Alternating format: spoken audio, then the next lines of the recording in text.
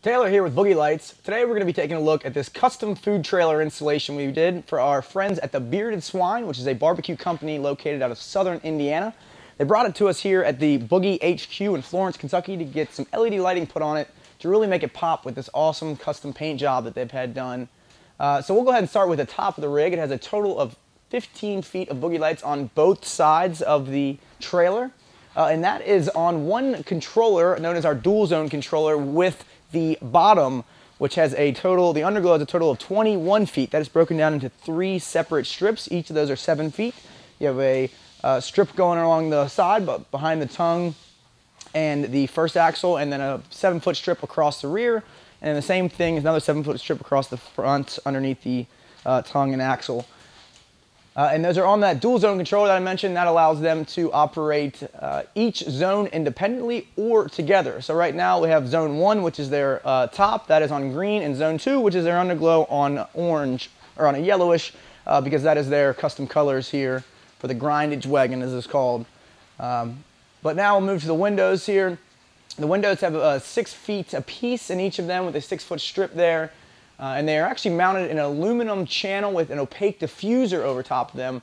As you can see there, you don't really get that bright, glowing, blinding light. You get a nice finished, straight line kind of look for our commercial customers, because these lights can be quite blinding if you're looking straight at them. So we like to put them in this aluminum channel with that diffuser over to give it that nice finished look, to kind of polish everything off.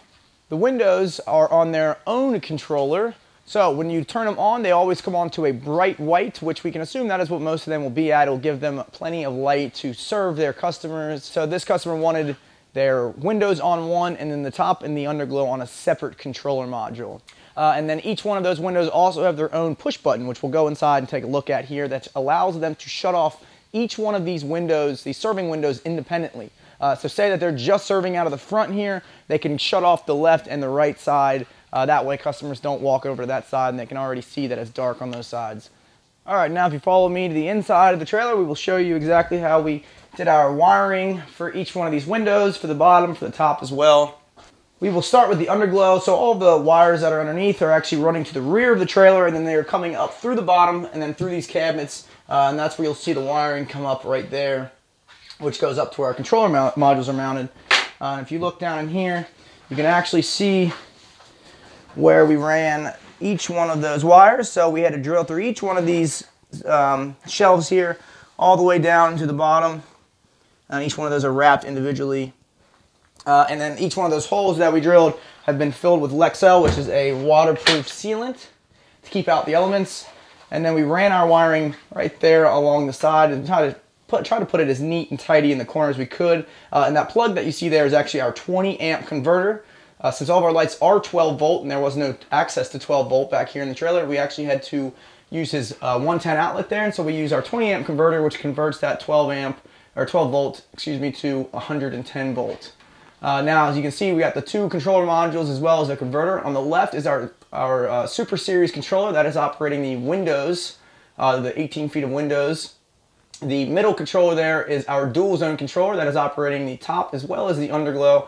And then on the right there is that 20 amp converter I was just telling you about. So all the wiring is brought back up into there, and then you'll see the little pieces of tape right there that cover what are our push buttons that actually go down to the other side here. So they have these cool little push buttons, so as they press them, shuts off that window completely now. So the customers will know just to come into here. And now if you turn these lights on, they will actually always come on to a bright white. So when they're serving, this is probably going to be the color that they're mainly going to have here. But that gives them the option to be able to turn off the windows that they're not serving from for that day. So that was a unique custom ask from the customer here that we were able to make happen. That actually really does add quite a bit of value and coolness factor to the application.